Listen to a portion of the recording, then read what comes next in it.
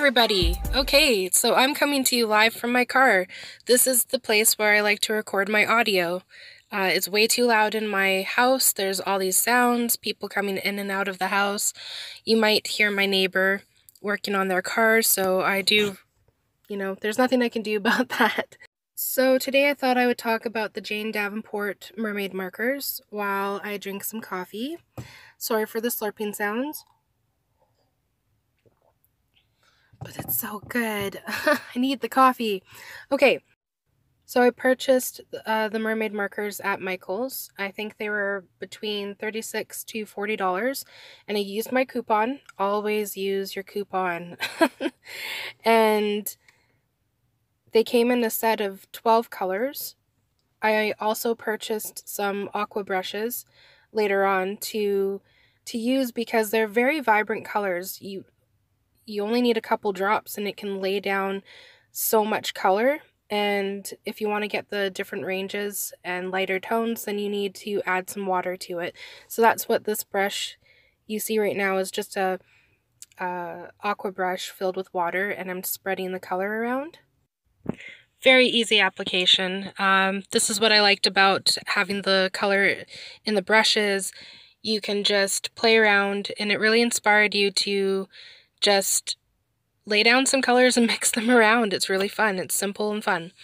And I'm going to tell you the names of these because you can't see all of the writing. So this is Deep Sea, Byron Bay, Siren, Seaweed, Blue Bottle, Pirate's Gold, Lobster, Coral, Starfish, Beach, and Reef. Okay, so let's jump into what I like about these markers. I like that they are in a refillable aqua brush. They didn't have any inks that you could purchase at Michael's to do that with, but you can go online and purchase the inks there. So another option would be to just put water into the brush, and then you can dip it into other watercolor medium and just use it as a paintbrush. So that's another good alternative you can do as well. Another thing is that they are vibrant. I know I said this before, but I have to say it again because before this, I was really used to lower end crappy watercolor mediums. So a lot of my experience was that they were not colorful. They were hard to lay down lots of color because they wouldn't spread well, or they were streaky, and when they did dry, it was a very chalky texture.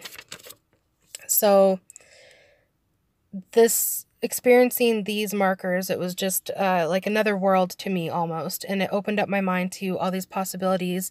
And I started to improve with my artwork because I was enjoying how colorful they were and just the look of the things that I was making. It was a really good experience. Another characteristic that I like is one that I also dislike, and it really depends on what you're attempting to do. And I'm just showing you that right now. So I laid down the ink and I let it dry for over 24 hours. And here I am putting a drop of water and letting it sit for a couple minutes. And what I was able to do is lift the color off, and you can see that some of the colors were coming like straight off the page where it left the white dot. So these are highly reactive and easy to lift the colors. So that could be good for if you were making any mistakes. You can lift the color right off and just carry on like you never dropped those drops on the page. But if you want to work in layers, you have to be very careful. You can achieve it, but it is really difficult compared to some of the other watercolor mediums I've used, just because if you use too much, if it's too wet, it's just going to reactivate the inks and they're going to blend together, and you're not going to be able to produce those layers that you're looking for. So another thing is that they are not non-toxic, so they do have some materials in there, which isn't uncommon for art supplies. There are a lot of art supplies out there that use pigments where they have to put in there that they are a hazardous material. So it's not really a big deal, but for someone that's maybe buying for kids and they're worried about them putting it in their mouths or something like that, that's something to be aware of.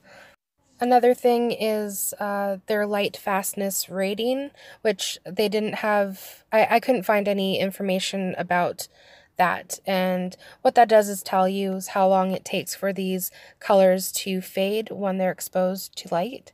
And it might not be important to you, especially if you're just working in your personal journal and you're not really creating pieces to sell. But for those that want to create things that they're going to sell, you'd want to use some materials that won't fade as fast in the light. So that's kind of all I have to say about the characteristics and what I found with these markers. Would I recommend these? Absolutely. If you are looking for a product to do lettering, colorful lettering with, if you want to do some pen and ink drawings and add splashes of color, and those colors are so bold, even when you go to water them down to the lighter tones, they stay vibrant. Also, I really like that they are in an aqua brush because it just makes working with the inks more manageable, and all around, like, it's a very motivating experience, and it helps you to just try something new. Those lifting techniques, that was a new experience for me, and there's so much that you can do with those lifting techniques. Layering, it is achievable, but it is definitely harder to do. And I think that's what's stopping me from repurchasing some more inks at this time, is because I'm looking for products where I can work in a lot of layers. And it's really hard to achieve in this with these inks. Also, the light fastness, there's no ratings. And so if those two qualities are important to you, then I would suggest purchasing another product. So now that the hard part is over, let's move on to just what I've been creating. So here, this is kind of funny. I started filming this video back in April, and I didn't know anything about Mermaid. And I think it wasn't until, I don't know, a couple weeks ago, like the beginning of May, that I was seeing a lot of artwork for Mermaid, and I don't even really know the whole entire challenge. Are you supposed to do a drawing a day of mermaid art, or what? I really don't know. All I know is that in May you're supposed to do some mermaid art. So here I am in April filming this video that I'm going to release in May on a review for the Mermaid Markers while painting a mermaid, and I didn't even know that this challenge existed, so it just timed out perfectly, and I think that's kind of funny. I really need to do my research and see if there's any more art challenges out there. I know there's Inktober. Is that still a thing? I hope so, because I saw it a couple years ago and I thought that was awesome and amazing. And if you know of any challenges, let me know, because I'd really like to participate in it.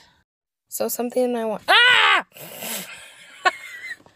My cat just jumped on the window and is resting on the... Ah! Oh my god.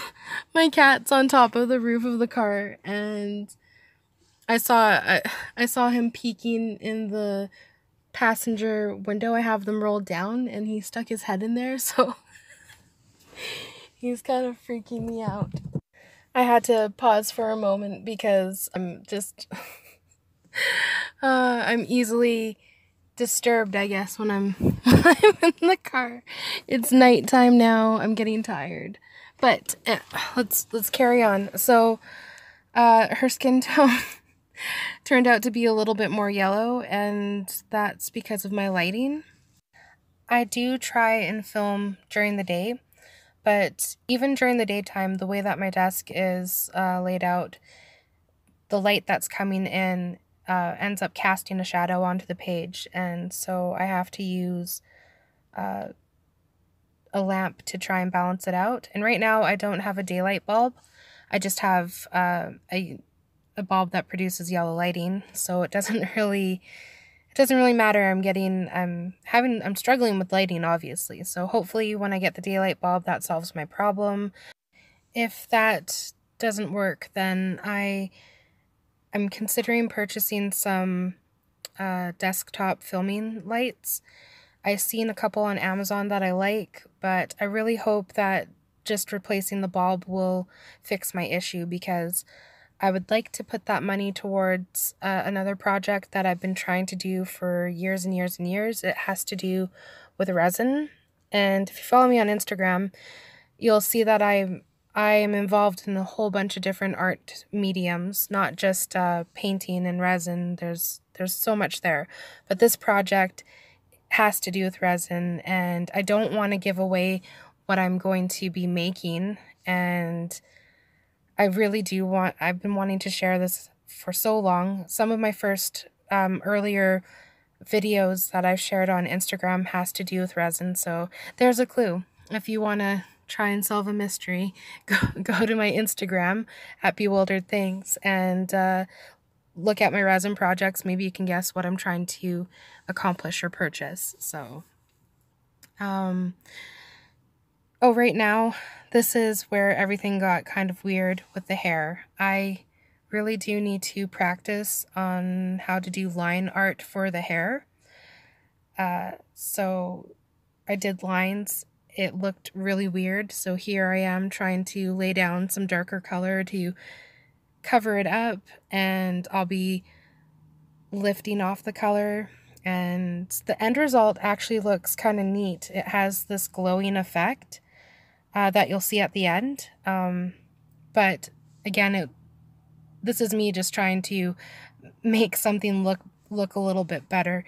It's not what I originally wanted to achieve. So my favorite part to this painting is the water.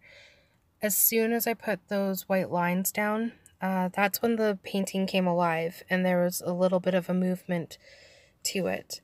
So I guess that's it for the mermaid markers, guys. I hope that you had fun and you were able to take away some information about this product, and I guess I will see you in the next video. Bye!